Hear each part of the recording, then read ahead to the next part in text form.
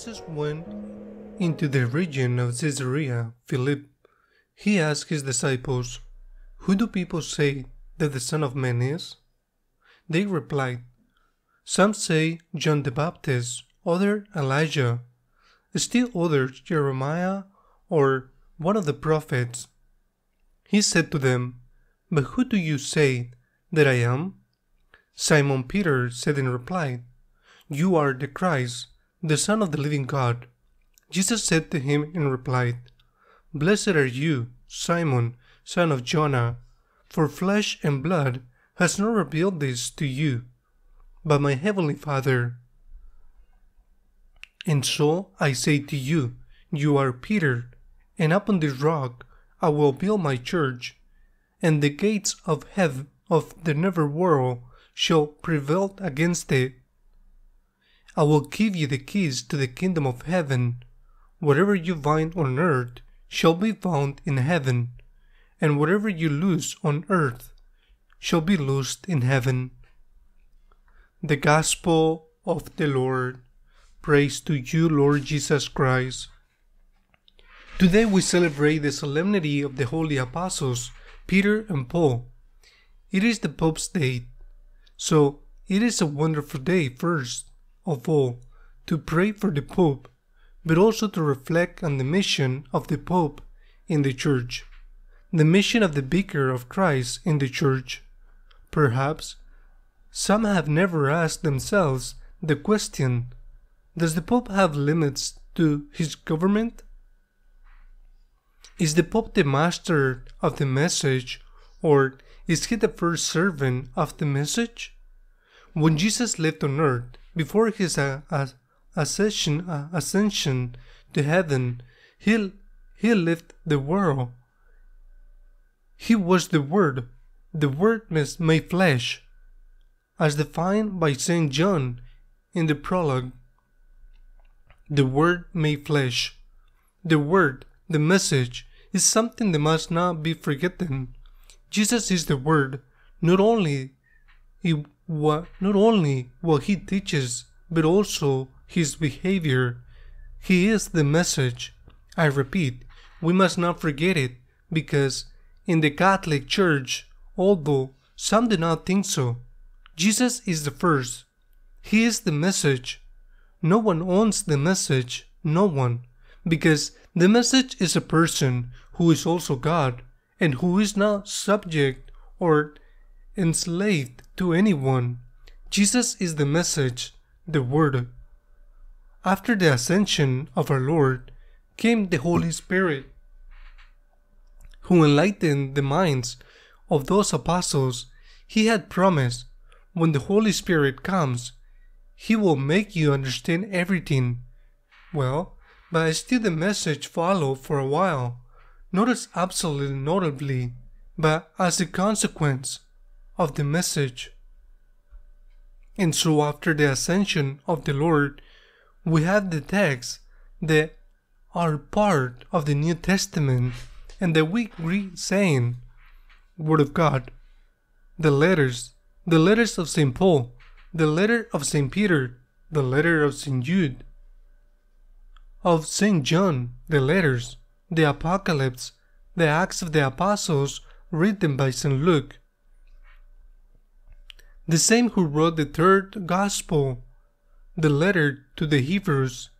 Those texts are part of the New Testament. There are the 4 Gospels, and the rest of the letters are documents, and also those letters where we read them en masse in the first reading when we hear them, words of God.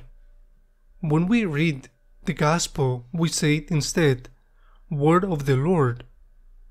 The letters have a message, that is to say, they have a part what Jesus had taught, but already the letters of St. Paul and St. Peter and others, the letters begin to be tradition, that is to say, interpretation of the message. That is what the word means. The concept of tradition, interpretation of the message, I repeat, Jesus is the message, and the main messenger but immediately the church begins to interpret the message by applying it to the circumstances in which it was developing. St. Paul adopts the message, making it his own, and applies it and adapts it to the Greek communities, Ephesus, Corinth, and Latin communities. Rome, for example, he adapts the message without betraying the message. It is the first interpretation. It is what we call tradition. Therefore, there is a part of the tradition that is also the Word of God, because when we read the reading of the letter of St. Paul to the Ephesians, we read the fragment and we answer, Word of God. Word, Christ, tradition from the beginning, which is a faith interpretation of message. That interpretation will continue with this book, some of them of unknown authors, books of the first century, the letter of Dionysius, for example, other books of every well-known authors who died martyrs, the text of Saint Justine, and other books of authors who little later began to interpret the word, the text of Saint Augustine, among many others, or of Saint Irenaeus, or of people who lived in the east of the emperor Saint Basil, people who lived in the west of the emperor that was no longer the old Roman emperor. I think of Saint Isidore of Seville. Well, they were interpreters of the word. They are the apostolic fathers. Then come the fathers of the church. And then come the doctors of the church. That forms the tradition. Tradition is therefore the legitimate interpretation of the word.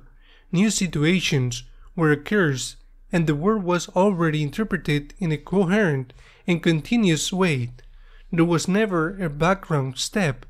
That is to say, there was never someone who said, "You have heard that it was said to you that killing is bad, but I tell you that killing is good. You have heard that it was said to you that you cannot have vengeance, but I tell you that you can have vengeance." That never happened. The word was interpreted in a coherent way with the previous interpretation. The first consuls came where the nature of Christ was defined, the mission of the Blessed Virgin, the Church. In short, tradition is gradually enriching itself, never contradicting itself, and in this journey, a third voice appears, the magisterium. The magisterium is a part of tradition, but it is a part of tradition reserved to the Holy Father and the bishops in communion with him. And thus, we have the first three pillars of Catholic teaching: Word, Christ our Lord. The first part of the tradition, the letters of the New Testament, which we answer, say that they are the Word of God. The Word, tradition, how the message has been interpreted in the magisterium, the teaching of the Vicar of Christ, of the successor of St. Peter in each concrete moment. This is a catechism, perhaps a little heavy, but it is necessary to do it. Three pillars for the teachings of the Church, three pillars that are always intimately related. The magisterium of the Pope, of the present Pope, of the past Pope, of the Pope who will come, never be betrayed. This is proof, correct? What was being taught before, never can be said, and never has a Pope said it. You have heard that my immediate predecessor, or 5 centuries ago, said, but I say to you, never, because if a Pope were to say that, immediately his own teaching will be subjected to change, because if he disavows a previous predecessor, he is allowing a successor of his disavow him. Tradition and magisterium are always united and subject to the word. That is why it is very important what the Lord says to Saint Peter, not only this text, but today, where he examines himself about his love, and as there is love, he changes him with evangelization. But he says to him, when you recover, confirm your brothers in the faith, confirm them in the faith. The Pope is not the master of the faith. I say this today with Pope Francis, I have said it with Pope Benedict, and I have said it with John Paul II, who are the three popes that I have come to know in a more direct way. John Paul II, John Paul I, I did not know him personally, and Paul VI, I lived during his government, but I didn't know him personally, but I will have said it exactly the same, and will say it with the next one. Some may find it scandalous, as if I were an enemy of the Pope Francis, when I said that the Pope is not the master of the message, where we have reached in terms of exaggeration and barbarity.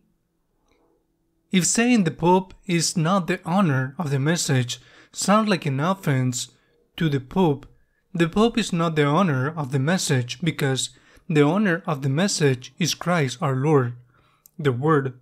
The Pope is the first servant of the message, not the only servant, but there are also the bishops and the theologians and the people of God, but the first servant is the Pope. That is his honor, his responsibility, his right, his duty. He is the first one who has to serve the message, and what we do is to be at his side, supporting him, praying for him, so that he may serve the message without betraying the mandatory he has been given to confirm his brothers in the faith, not to invent another faith, but to confirm his brothers in the faith. Let us pray for the Pope every day with any Pope. Let us pray for the Pope. Let us not easy. He is the head of the Church. He has the right to our respect. He has the right to our obedience. But we have the right that he faithfully interprets the message in such a way that this message is coherent with the Word and with tradition. Let us pray for the Pope. Let us pray for the Church. Amen.